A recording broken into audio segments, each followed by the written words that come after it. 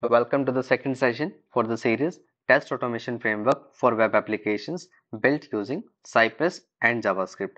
In the last session, we saw what all features we are going to implement in the automation framework. Now, in this session, we'll start doing the actual implementation part. So, we'll start with the required software installation and we'll set up the Cypress then. So, let's get started. So first of all, we would need Node.js and npm. This basically npm is nothing but Node Package Manager. So let me just check like whether I have the setup this or not. So for checking the Node version, there is a command called node space -v. So this command is actually going to show me the version of the node that has been installed in my machine. Okay, so I have the node installed already. Then I can check for the npm as well.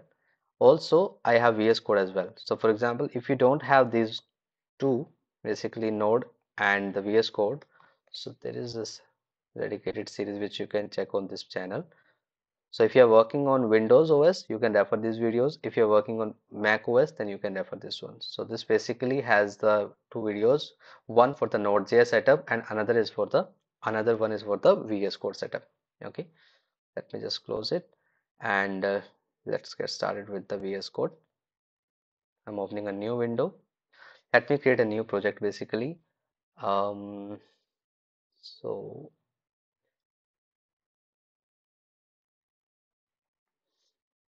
what I can do, just go here, just desktop, work, VS Code.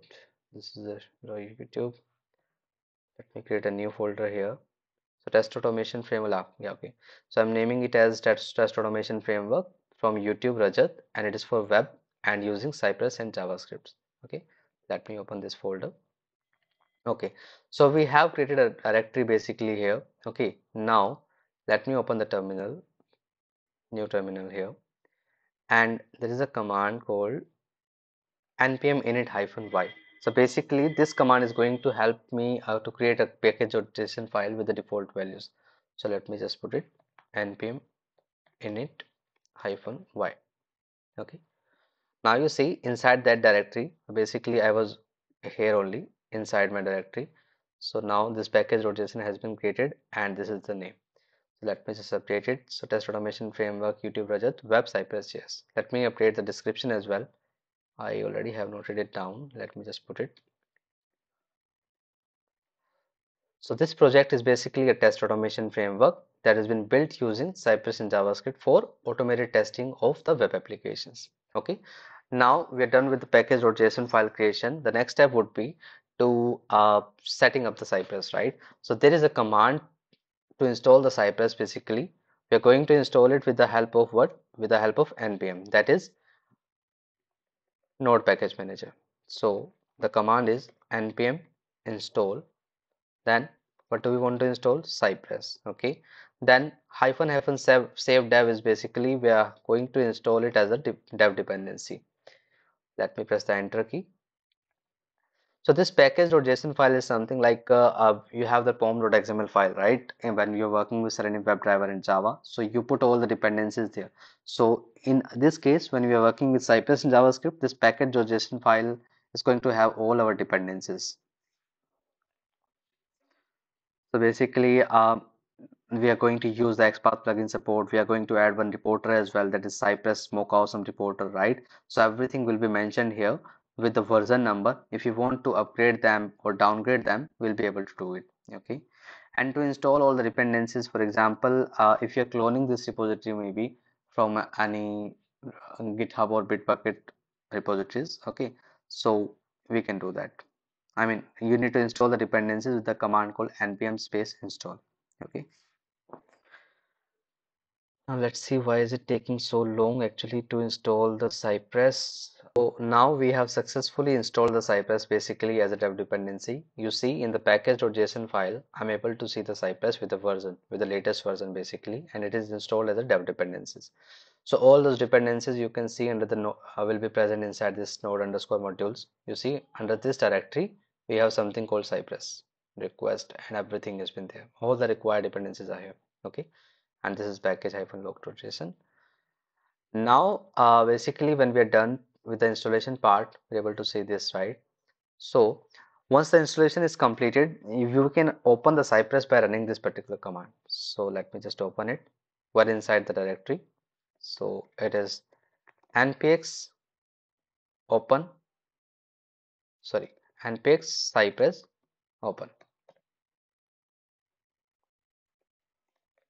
Okay, so this command is basically going to help us to open the Cypress. So you see, it actually showed you that yeah, you are opening the Cypress for the very first time, and this is the version. So this is verified. So what has this verified? This basically has verified that you have successfully installed Cypress with the help of npm. Okay, now what we are supposed to do from these two, we are actually supposed to do the end-to-end testing. So we need to click here. These are the following files basically. So these are the configuration files which Cypress is asking you to add. Okay, so like Cypress configuration file, config.js. Okay, this is the support end-to-end JS. This is the commands. Like this is the place where we are going to add all our custom commands. And this is the example.json, basically the fixtures. Let me click on the continue. And this is how it actually asks. Like Cypress is asking you to execute on which browser. For example, if you want to execute your test on Chrome browser, so you need to select Chrome. Okay, and you need to click on this button, start end-to-end testing in Chrome. So let me just click on it. Got it. Now you see the Chrome browser has been opened now, okay, with the help of Cypress. And what is Cypress now asking us to do? Basically, it is asking us that whether you want to get the predefined test files. Basically, Cypress has developed some. Okay, if you want to take that as an example, so you can click on the scaffold example specs, or if you want to create new, basically you have your application and you have your test cases, so you want to create new, then you can take this one. Let me just use this one. So these are the test cases which Cypress has already developed for us. So okay, got it. And now all of these are the spec files. Okay, all of these are the test cases which are present inside this directories like Cypress, then end to end. Okay, so let me click on this to do. So you see the execution for the test cases have been started. It is actually navigating to some URL and then it is going to perform all other operations. Okay, so we'll see with the our only. Let me just close it, and we are done. Okay, so we're done with the opening. We'll see if we saw the overview, like what is the screen, and this is done. Okay, in the next session, we will actually go through with all the project structure, the folder directories, and everything, like what exactly this E2E means, what exactly this fixtures means, support means. Okay, so in this next section, we will check that. So that's all for this session. Thank you for your time. Have a very good day.